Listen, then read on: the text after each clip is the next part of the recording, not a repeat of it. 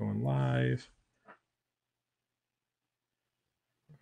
All right. And we're live here, wordcircuit.com and our circuit breaker, the extras video live hangout podcast / video / trying to stay home and listen to the experts.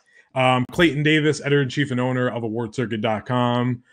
Thanks for coming in today, all you readers. We're going to be taking questions and everything from you, but someone snuck in here when I wasn't here, so he's on the right side of the screen, and his name is Todd Lieberman.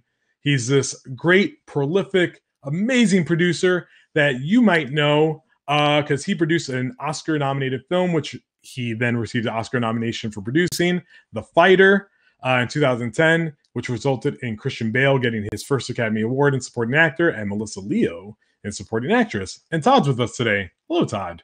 Hey, Clayton. How's it going? Hey, everybody.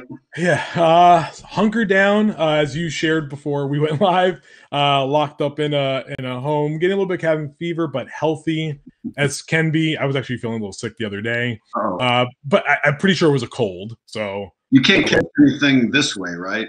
No, I mean, well, we don't know yet. We'll find out what happens, right, as we get through it. But yeah, just first of all, just kind of introduce yourself to readers. Like, you know, we obviously gave you a great introduction, but you know, who are you? What do you do, and why do you love film?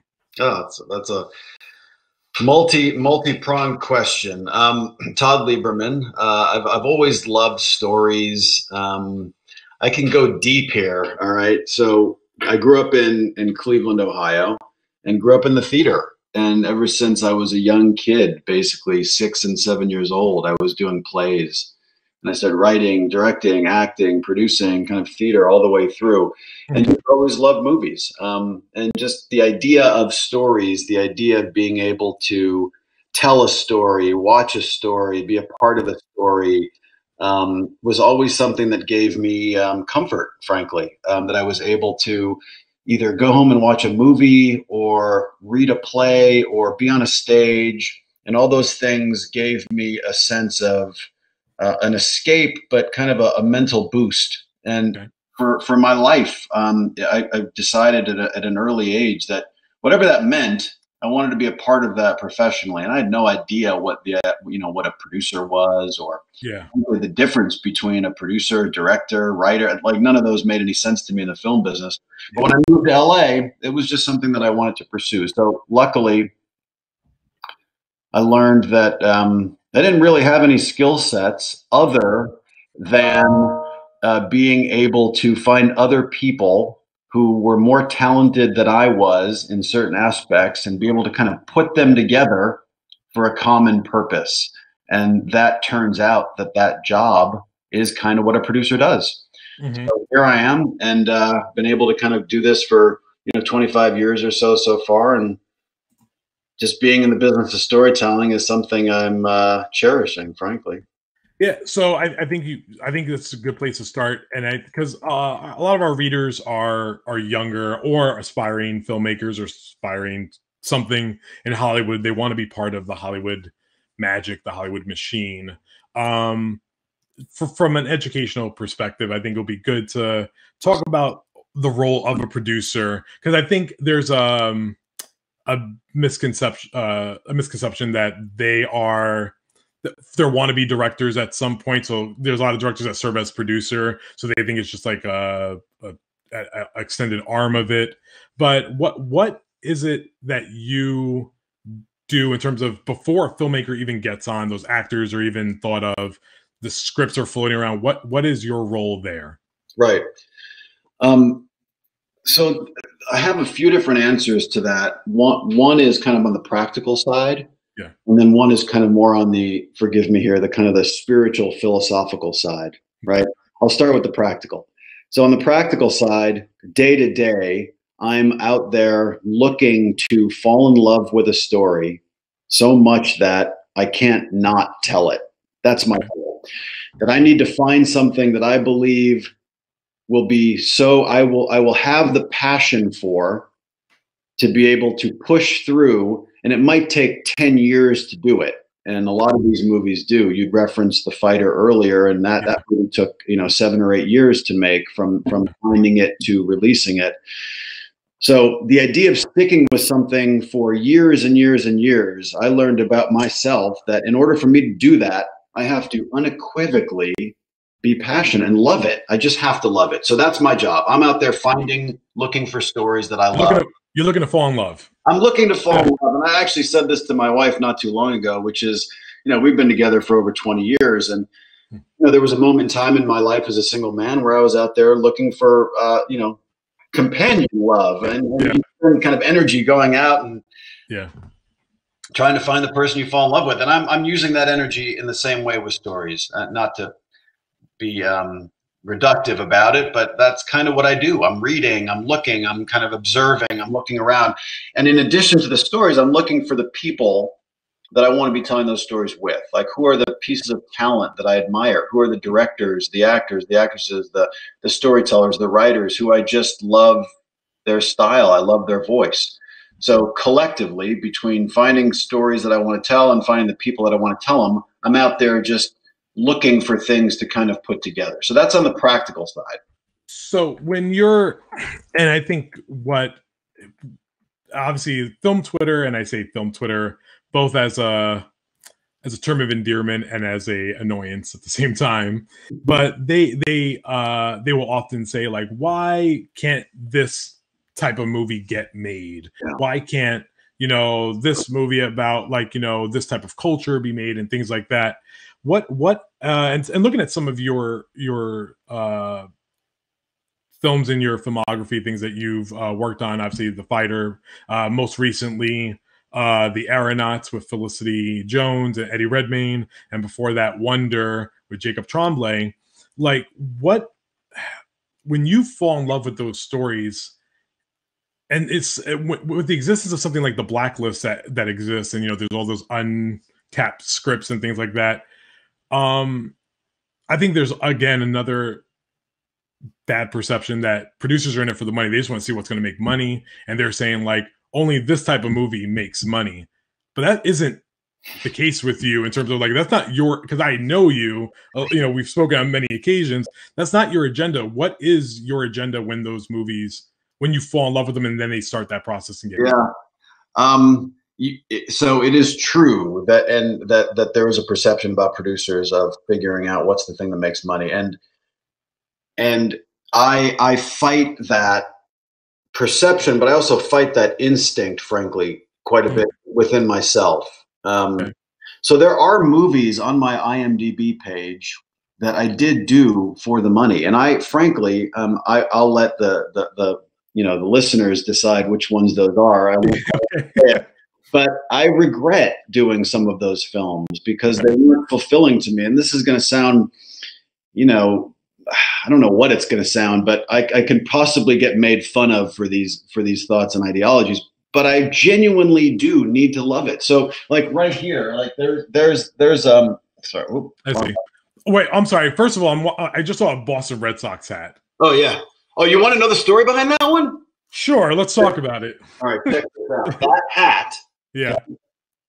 Is the exact hat that Bill Buckner was wearing when the ball went through his legs in the Mets Red Sox game. Oh.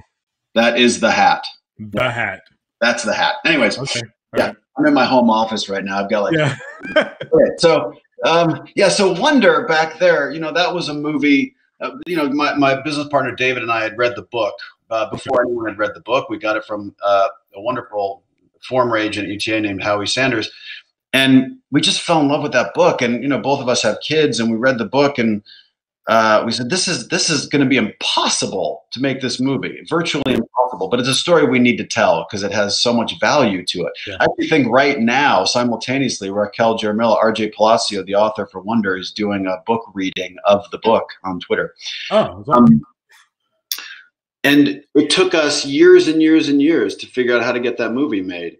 And it was never driven by the fact that, there's real money at the end of this. It was driven by the need to tell the story. And I do believe that when when there's love and passion behind a story that's being told, the money, the financial rewards will come from the right stories being told. I think that if you start from the inside out, if you start from the idea of why does a story need to be told, why do people need to hear this story, then it will figure itself out later. The Fighter was another example of that. I mean, it was just these two writers came into my office and kind of told me the story about these two brothers. And I'd been looking for a movie to do about boxing my entire life, because the very first movie I ever saw in the movie theater was The Champ with Ricky Schroeder and John Voight. And I'm like, just that idea of like one person going against another person, and then the Rocky franchise has always been something I love. And it was the same thing. It was like, I don't know how we're going to get this movie made, but it's just a story that we just fell in love with. And 8 years later, it gets made, and does what it does. Now there's successful versions of that. Wonder and The Fighter happen to be successful versions of it. Yeah. And then there's financially unsuccessful versions of that. But to me, if they come from the same place, if the idea of making the movie is you need to make the movie regardless of what the outcome is financially, and that's kind of how I like going into things, then the result almost doesn't matter. Stronger is another movie that's back there. Yeah. That was a movie that I just needed to tell that story. I needed to tell the story about Jeff Bowman and kind of this overcoming physical and mental obstacles, and figuring out ways through pain. That movie made no money, but I'd make it again in a heartbeat, just because the creative aspirations were achieved, and the results I felt not dissimilar to the results I felt in Wonder, even though the two of those financially were on very different planes. Yeah. For anyone who's never seen Stronger, it's on Hulu right now, and you can stream it and watch it. So you should give it a shot. A fantastic Jake Gyllenhaal performance, and one of the great shots of that year is a scene, and this isn't a spoiler alert, because spoiler if you don't really know, but the unwrapping of his legs for the first time is like one of the great scenes of that year in the decade, quite frankly.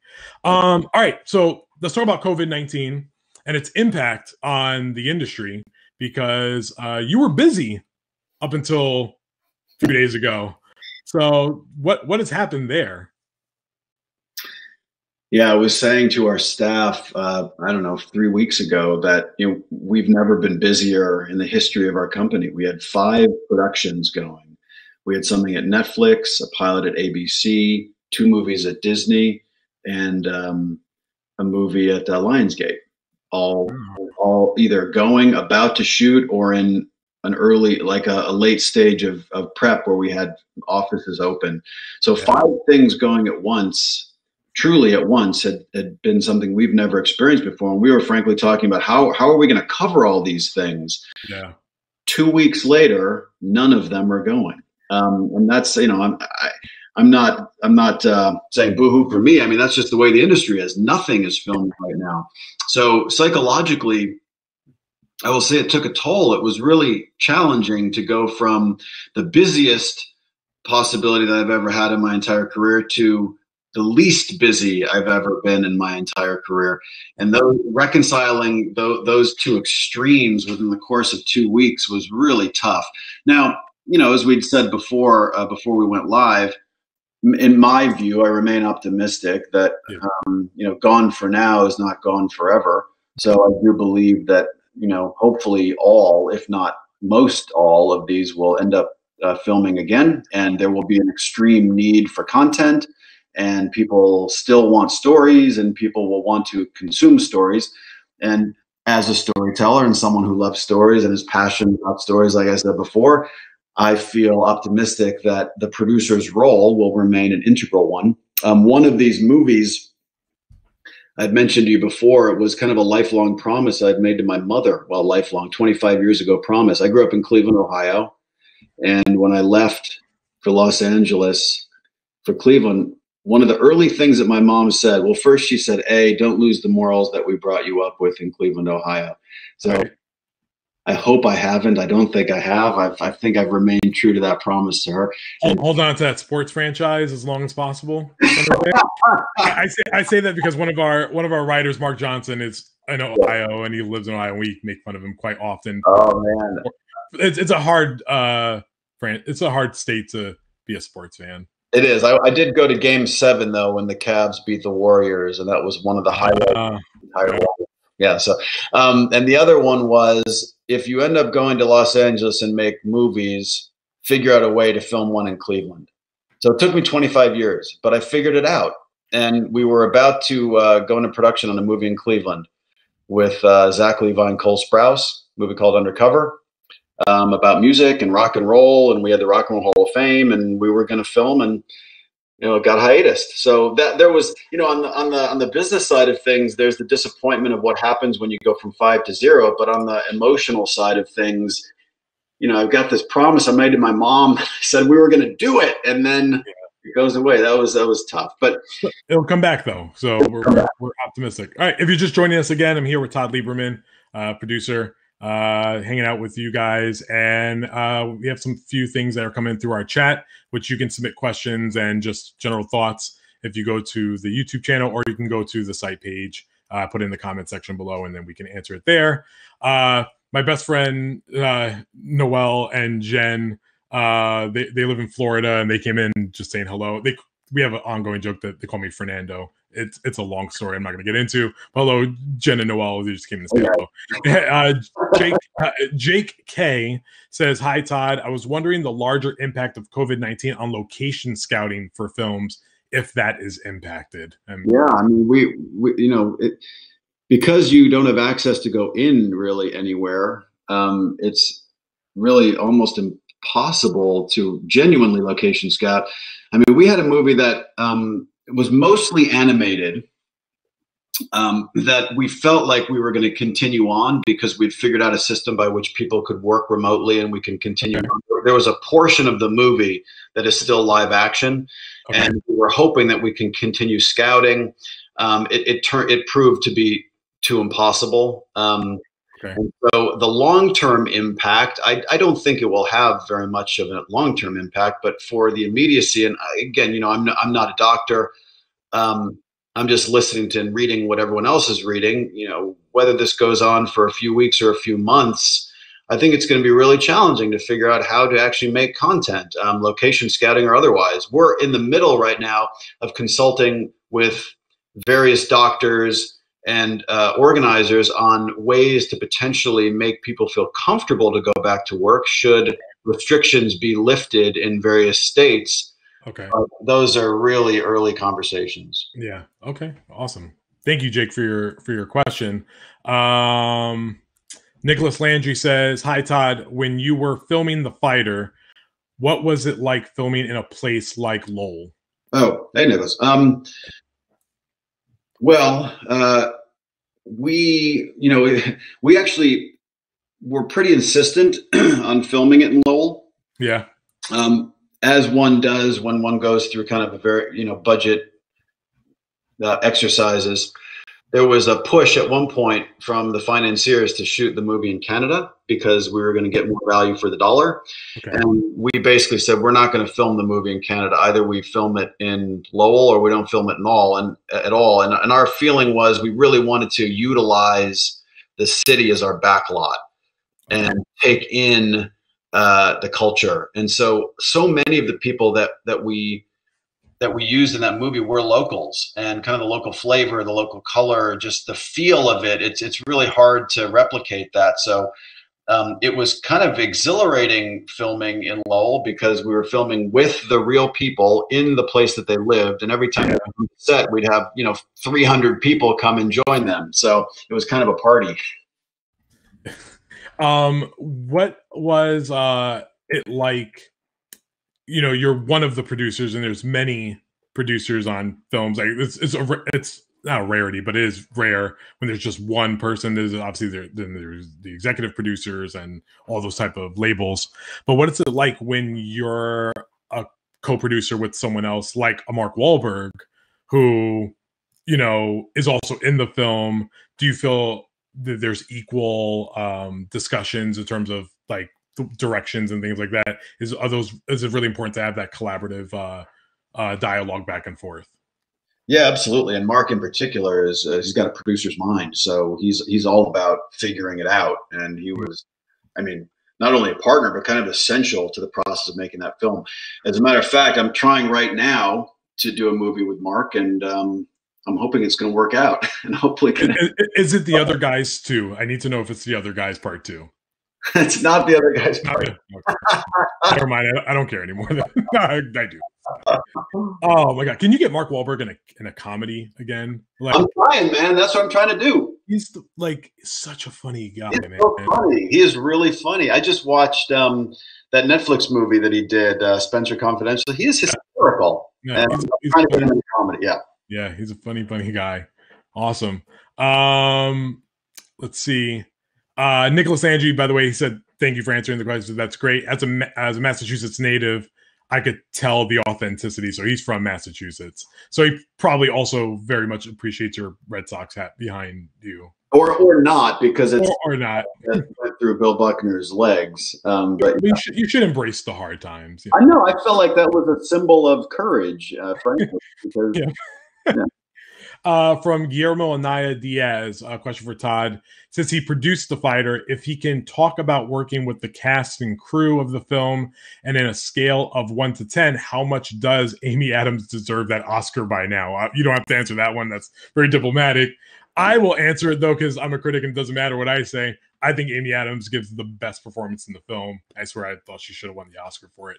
Doesn't take away from Melissa Lee or anyone else. I just love Amy Adams by natural default build. Yeah, she's one of the great talents of her generation. So diverse, so versatile, and she kind of does a little bit of everything. I've worked with her in the Muppets too, and it was like back to back, going from her performance in The Fighter being what that was to her performance in the Muppets being what that was, and kind of two completely ends of the spectrum with the same talent.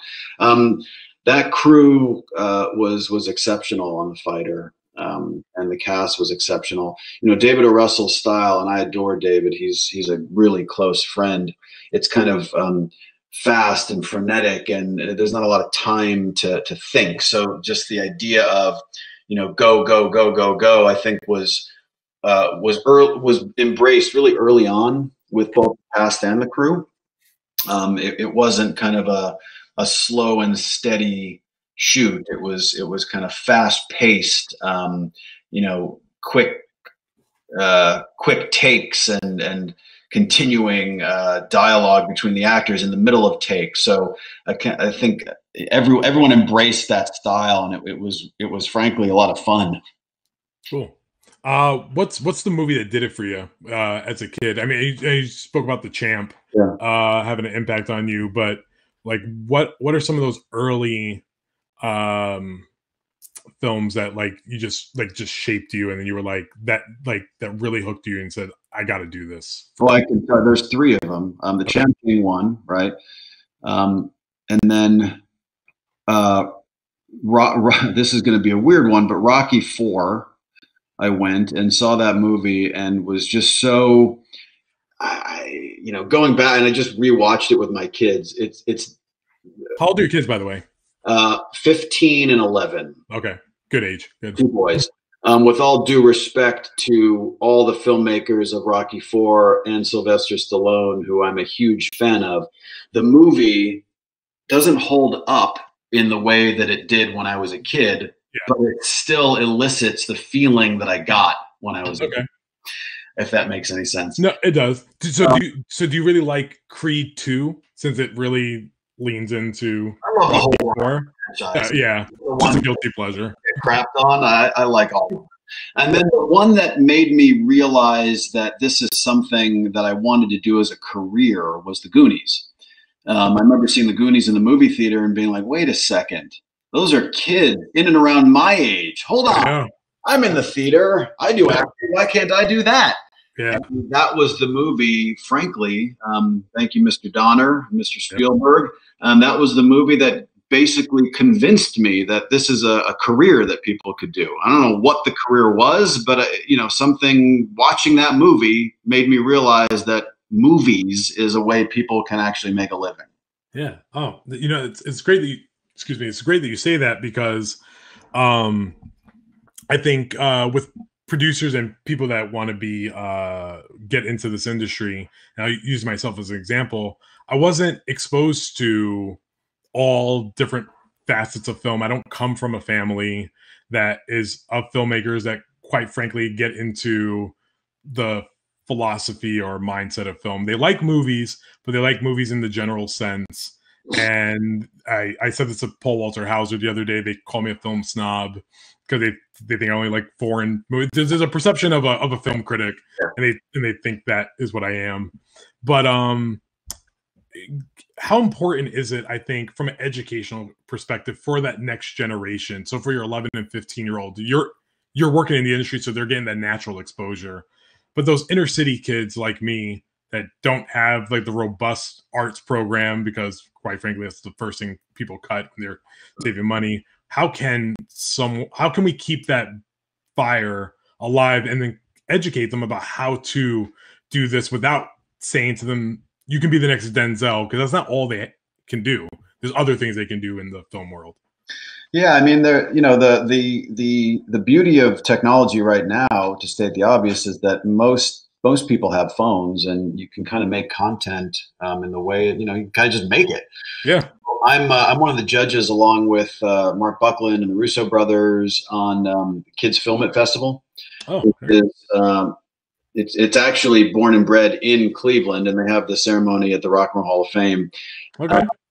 And it's basically a kids film festival. And the proceeds go to the Michael J. Fox Parkinson Foundation.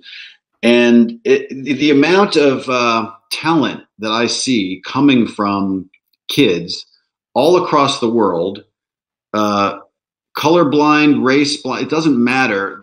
And it's amazing. And being the judge for this festival gives me an extraordinary amount of joy and hope, and understanding that filmmaking and storytelling is still a massive part of the arts program. Even if it's not part of a program at a school, people still love it. And I've seen shorts from kids who come from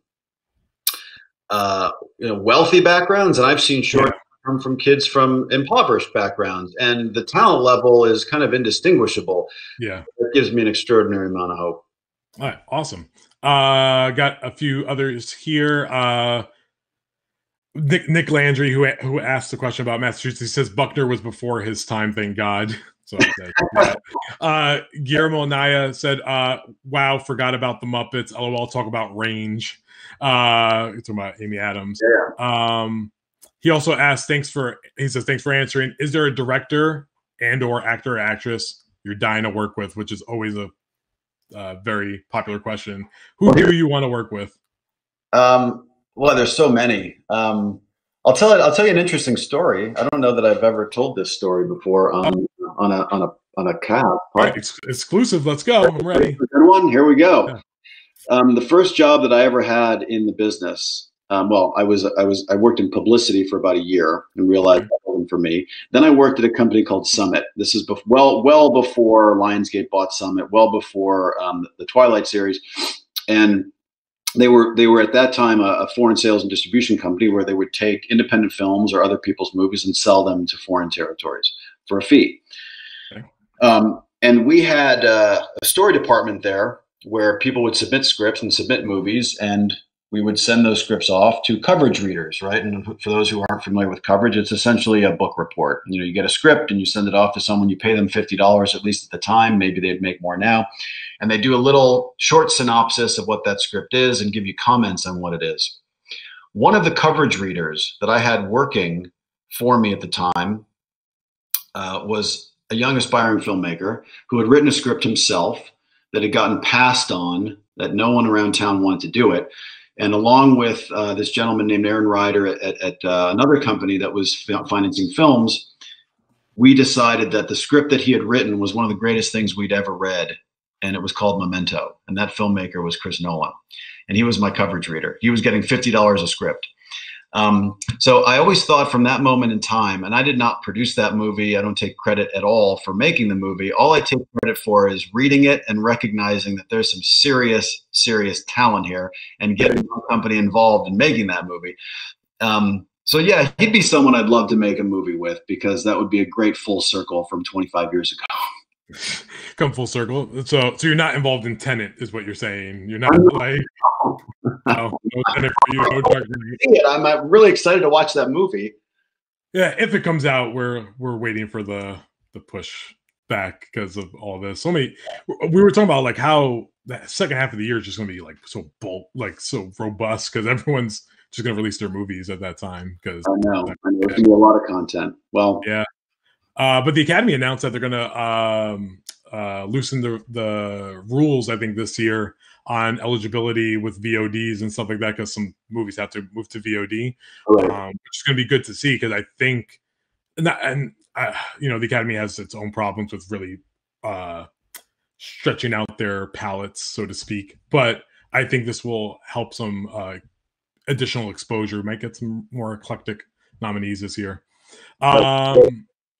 So actually, I have an interesting question for you in light of that. And I think you kind of already answered a little bit with Memento, but is there something that kind of passed your desk that you passed on that got made and you now regret? You didn't get to it. Yeah, I'm sure the answer is yes. But there's one. Titanic? No. No. Not that one. Yeah, I can tell you a story about one that I tried to pass on. Okay. But this is also an interesting point, because, going back to the beginning when you asked me what a producer does, and my answer is you have to kind of love what you're doing. Yeah. It took me a while, but I also realized that my taste, like what I believe I like and what I believe I'm decent at corralling to kind of put to others to potentially like, is specific. Even though we do have a wide range of kinds of films on our IMDb page, it doesn't mean that we're the best at making all films, right? So my taste has kind of honed into what I feel like I can do best. So this story, I think, highlights why this particular genre is not one that necessarily pursue all that much.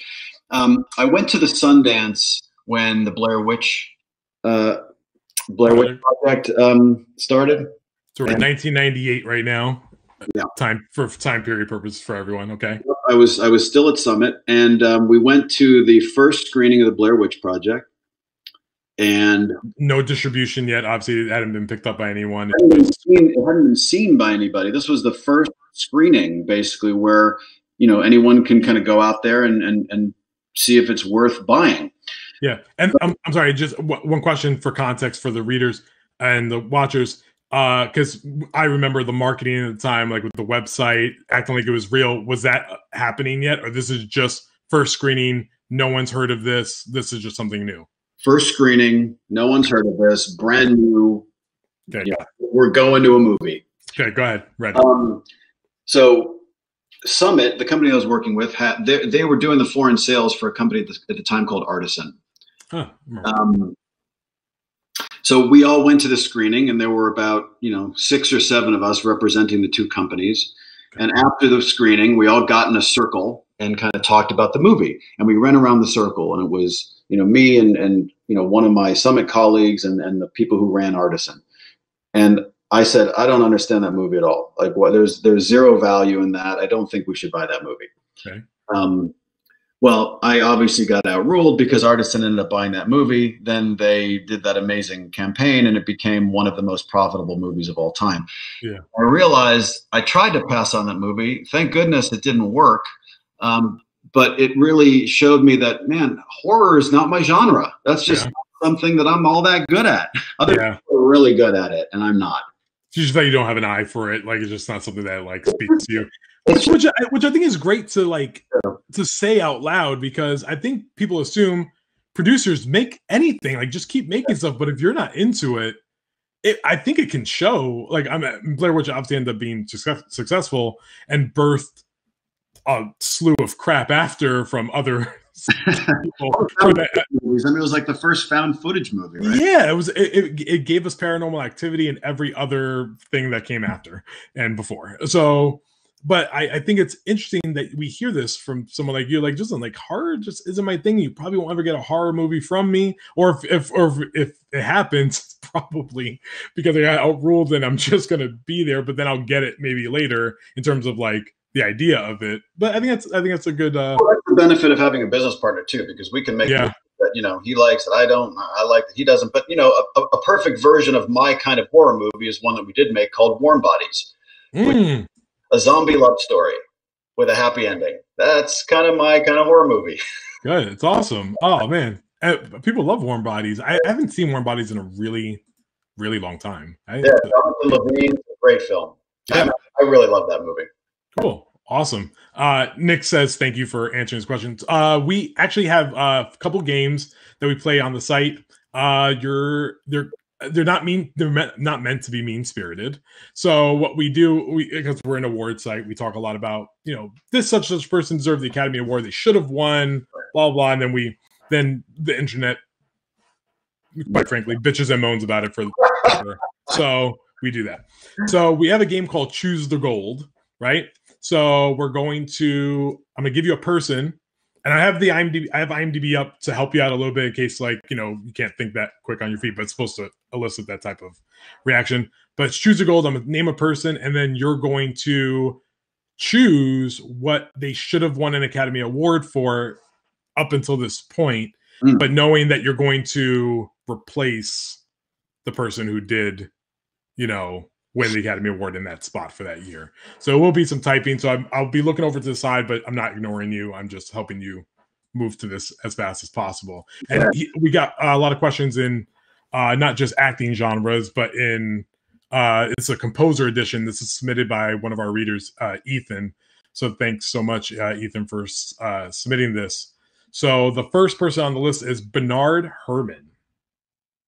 And one of the great composers responsible for Taxi Driver, Citizen Kane, Vertigo, so many.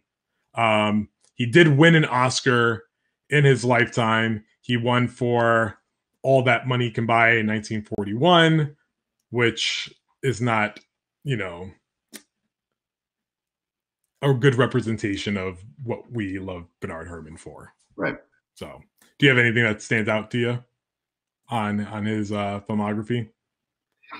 Boy, I just recently rewatched Taxi Driver. First time in a while? First time in probably 10 years. Okay. Yeah. And it's just amazing to me how that movie holds up. And the music is so iconic. Yeah. So it's also, for me, everyone like gets mad at me for this. It's also, Scorsese's probably my favorite director ever. It's also, for me, one of the most overrated movies of film. Because I think it's fine. It's fine. I don't think it's bad. I think it's a great Robert De Niro. But there's so many other Scorsese's I put ahead of it. What's your favorite Scorsese movie? So it used to be I used to have a really big soft spot for The Last Temptation of Christ. Right. And I loved Kundun for a long, long time. But I think settled on one of his most recent ones, which is Silence. Right. I adore Silence so much. I've rewatched it multiple times. Again, it's not everyone's cup of tea, and I get that. I will understand it, but maybe it's because I grew up Catholic too. It just spoke to me heavier than any of his other films, but I was big on it. Obviously, a big one from Bernard Herrmann is Psycho from '60. So a lot of people say that should have been his Oscar. So just to give some context of what won that year, it looks like it was. Oh, that year is. Is that 60? It's 60, 61 and 60, and we're looking at Exodus that won the Oscar for score. Okay. All right. Well, and I'm okay doing that. So, yeah. Next one is Johnny Greenwood. Works very often with Paul Thomas Anderson. Yeah. And I think off the top of my head, I'm gonna say There Will Be Blood. That's another movie that I watched recently, and holy moly, does that hold up? It does. It's aged very, very well. Surprising how much it's aged. He was always deemed ineligible.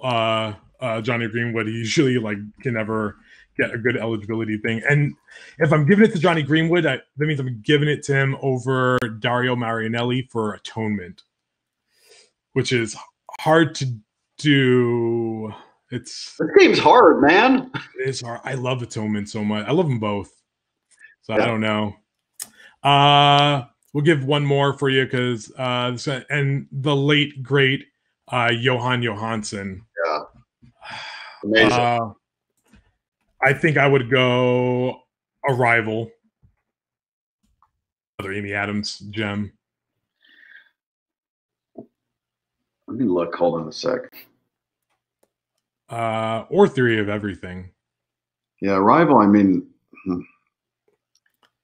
on his filmography before we lost him, we have Sicario, Theory of Everything, Prisoners. Prisoners is great. Some other good stuff here.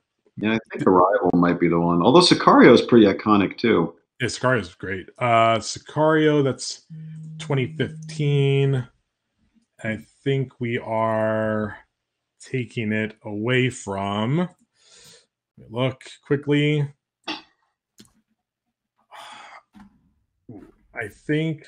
Come on. Hateful Eight. Ennio Morricone.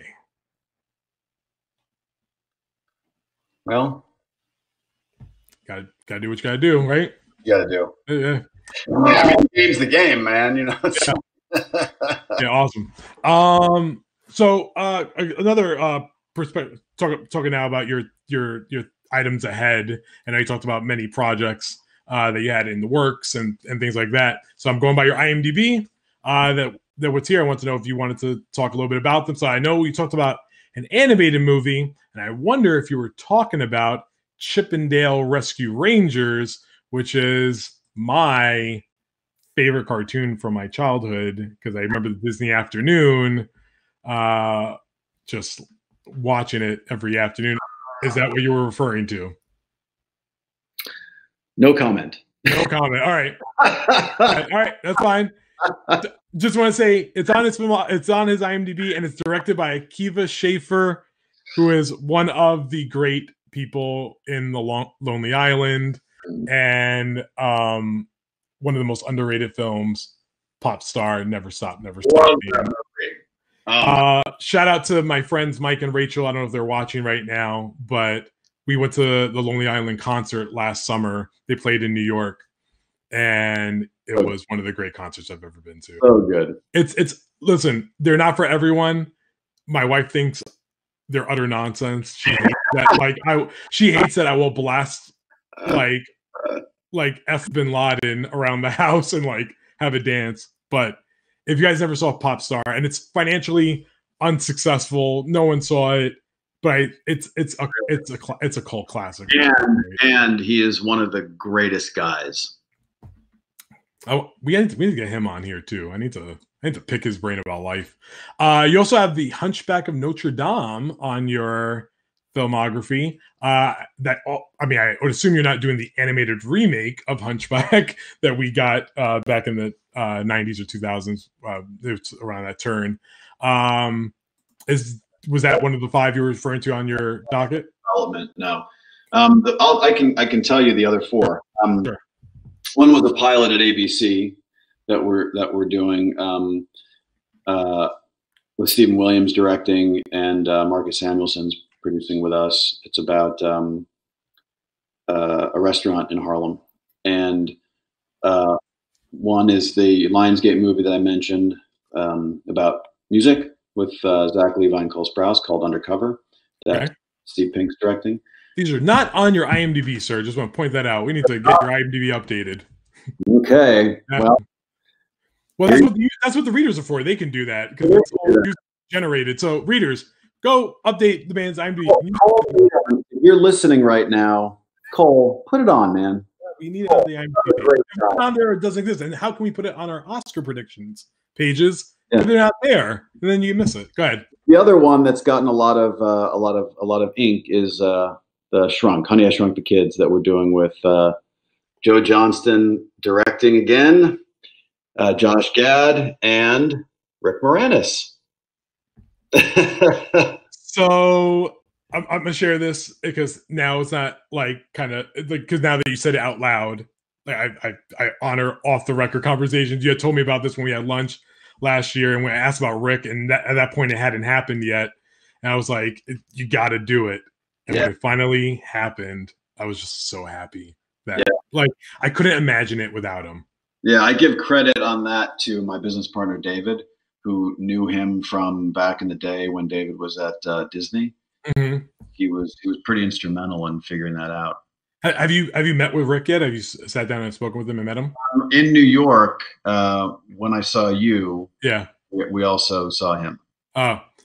Did you see him right after you had lunch with me? I would be really upset if I walked by him out the door and he was like walking into a meeting with you. No, it's fine. Same hotel. Was it? Oh God. Like, I mean, can you just share a little bit about like how big of a feat this is to get Rick out of retirement essentially to do this? Because you know, if anyone's followed his story, you know, over the years, and obviously he's like a big focal point of our childhood 80s and 90s cinema. It was a real big deal to get him out to do this. Yeah, I mean, I can't speak much to his personal life, but I'd say that it's really exciting to have him in this movie. I just watched with my kids the other night. We're doing now a Steve Martin film festival, so we're good. We went, The Jerk. We're doing Father of the Bride, and we just watched Parenthood. And how they like Parenthood? It's actually my favorite Steve Martin movie. Great. I mean, it's like that movie. It's such a good movie. A young Joaquin Phoenix for everyone. Joaquin Phoenix credited as Leaf Phoenix in that movie. He's Leaf Phoenix at the time. Yeah. Rick Moranis is obviously in that movie too. It's frankly a brilliant movie.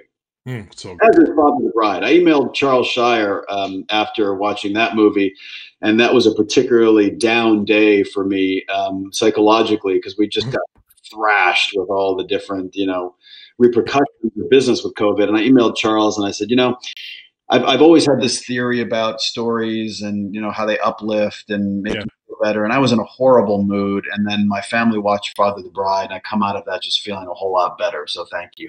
Oh, look at that. And then also, like, just talk about the film on your IMDb page.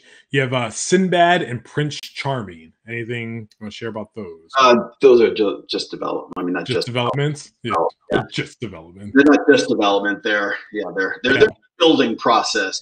This movie Undercover that wasn't on the IMDb page, not unlike some of these other movies, it's taken 10 years to get this going. So a lot of these movies, for all aspiring producers out there, the reason I'm passionate at the beginning is because sometimes you got to stick with these things for years and years and years before they find their way up. And, sometimes it's not as easy as just throwing money down and saying, make it.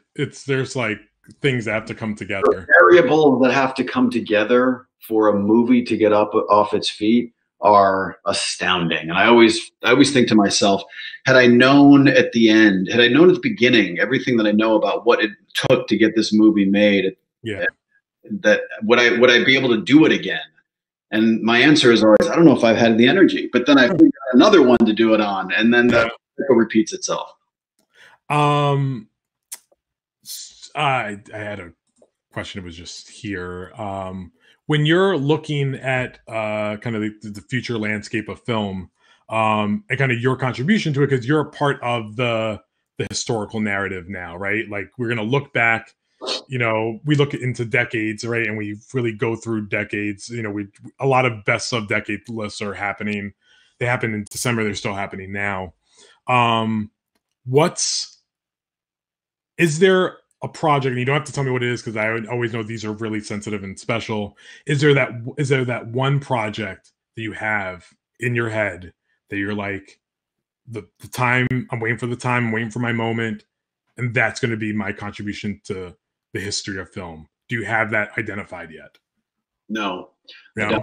Okay. But I was debating whether I should tell this story or not, and I might as well. We're here, so I'm just going to tell story time today. I'm loving it. Go ahead. Tell a quick story. And this is not to necessarily answer that question of contribution to film, but this is kind of a tangential answer to the idea of what film can contribute to people, whether it be in awards or otherwise, or feelings. A couple of years ago, I was having a meeting. Long story why. It was basically about state rebates, but I was having a meeting with a politician in a very conservative state with very conservative views. Now, I try to keep politics out of any of these discussions. I'll say my particular views are not aligned with this particular politician's views. Okay. And he was asking me about Beauty and the Beast. And I don't know if you remember, or any of the listeners remember, there was a moment in time at the end of that movie where Josh Gad quickly dances with another man. And there was a whole lot of ink about, the first kind of homosexual moment in Disney, and some countries were banning the movie over it even before they had seen it. And this particular politician said to me, why that moment? Like why'd you do that? And I gave my answer. And he said, off the record, I want to let you know that I loved that movie. I just absolutely loved it. But I can never tell that to my constituents. And that sat with me for a while. And I said, that's really sad. I'm very sorry to hear that. Thanks for the nice words on it. And look, I hope things change. 6 months later, I got a call on my cell phone from that very politician. Okay. And he said, I just have to tell you, I was on a plane and I was watching your movie Wonder, and I couldn't stop crying. And just this idea of bullying and fighting for what you believe. And I just want to tell you that it really affected me. And I remember in our meeting 6 months ago when you were questioning me on why I couldn't say things about how I actually feel to my constituents. And I just want to let you know that watching Wonder has given me now the ability, and I'm going to now stand up for my own personal beliefs against some of my fellow politicians and go against what my party might believe, because I think it's the right thing to do. Now, and this guy was crying. And you're talking to him while I'm talking, I mean, like sobbing. Okay. And what it said to me was, look, our country right now, it's obvious that we're divided. There's a lot of different things going on. COVID obviously has changed the dynamic.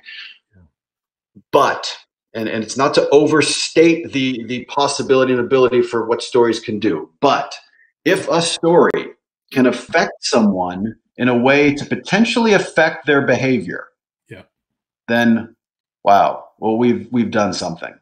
Yeah. Fits very much into this narrative that and I've been obviously very outspoken about it, about where so many of the president's allies feel behind the scenes, and how they will talk to reporters and talk to everyone, and it's all like it's off the record. I think it's monstrous what's happening, but it's always off the record and never publicly, which is where we need them to really speak that truth to power. So it's interesting that, even in a small little, like what people may figure as small, like film world, like Beauty and the Beast, having this one moment in which, insignificant to like the whole sphere of the movie, someone has to take this really strong stance publicly, but behind the scenes, like, oh, I loved it. It was great, and, it just kind of feeds into like that kind of anger that we have on a weekly basis. Last bit before we wrap up, Jen, my friend Jen and Noel just wanted to share Three Amigos for Steve Martin. Oh yeah, good suggestion. That's going to be the next one we watch. Thank you. That's it. I'll take that as advice. Yeah. Steven says, will there be follow-ups to Wonder based on other books in the series? My daughters absolutely love the film. Such great messages. There's a graphic novel that RJ wrote called Whitebird that's out. It's already published. It's out there, and we have the rights to that book. It's being written right now by one of my favorite writers in the world named Mark Baumbach. And we intend to make that movie as well. And it's kind of an offshoot to the Wonder story. All right. Just gonna add to that 5, make it 6, 7, 8. You know, just keep adding to all those. You're gonna be busy. You're gonna be busy. You're a busy man. Oh. Yeah. So one of the things that as we get ready to wrap up here. Wait, first of all, just quick follow up to the one. I haven't read the Wonder series. Is it the same character in his other books, or just a different kind of take? So the bully character in Wonder, Julian, it goes into a story about him and his grandmother, and it's essentially a story of his grandmother's experience during the Holocaust. He is retelling to Julian for the purpose of giving him a little insight into being good to people. I'm interested. Yeah, I mean, all right. So I get it. Beautiful, beautiful, beautiful book. Seems like a tearjerker. I also cried in Wonder too. Like I've been using this time. My daughter's 9 and my son is 5, so I've been using this time to kind of like watch the movies with Sophia. She's a 9-year-old, and you know, showing her the first time stuff. And we watched Titanic for the first time, and she liked it. Yeah. Which I was surprised by. Before that, though, we tried showing her. She had been begging us to watch William Shakespeare's Romeo and Juliet, the '96 version. Oh wow, DiCaprio. Yeah. 5 minutes in, she was like, "Nah, nope, I can't." She didn't understand it. Now we were telling her that, but you know, kids think they always know better than us. Going one of the fun questions back in the day. If you were a producer back in the 50s, 60s, any decade, what classic filmmaker would you have wanted to get on one of your films that you would have been like, who've been great while they were still here, that they're not with us anymore, obviously, or director too? Frank Capra. Nice. I don't know why it was. I had in my head. I was like answering your own question. I was like, I feel like you would have done great with Paul Newman. Like, Paul Newman, great. Wilder. But you know, when I think of if I could have made It's a Wonderful Life, that would be, I'd call it a day. I'd say, you know what? That's it. I'm done. I can never beat that movie. So is that your quintessential Jimmy Stewart? Is that like Jimmy Stewart to you when you think of Jimmy Stewart? That is, yeah.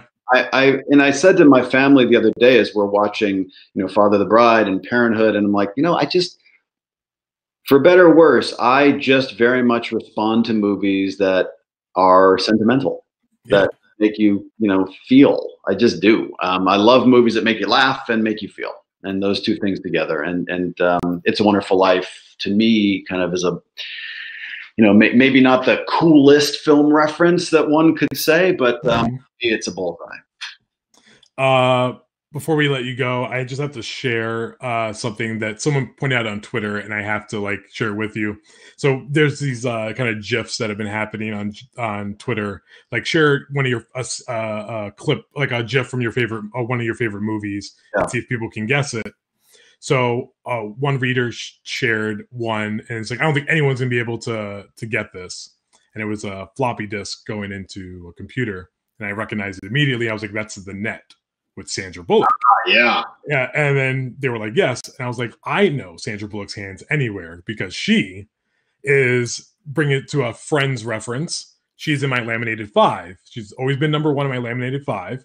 And you've worked with her on The Proposal. So I wanted to know, does she know how much I love her based on like my knowledge of her and just how much. Hold on. Yeah. Text her, just say Clayton Davis loves you. And if you can get onto one of his, actually, I wouldn't be the one to conduct it because I couldn't do it. I would have to give it to one of my writers like Karen Peterson. She could be like objective. I don't want to make your crush even worse here, but she is quite possibly one of the coolest people alive. I mean, I know that though. Yeah, she's the best. We had the greatest time working on the proposal. Her, Ryan Reynolds, and Fletcher directing. Betty White was a absolute blast. Maybe the most fun I've ever had working on a movie. You gonna work with them again, you think? Oh, yeah, I'm trying. I mean, Ryan and I text quite a bit, trying to figure out a movie to work on.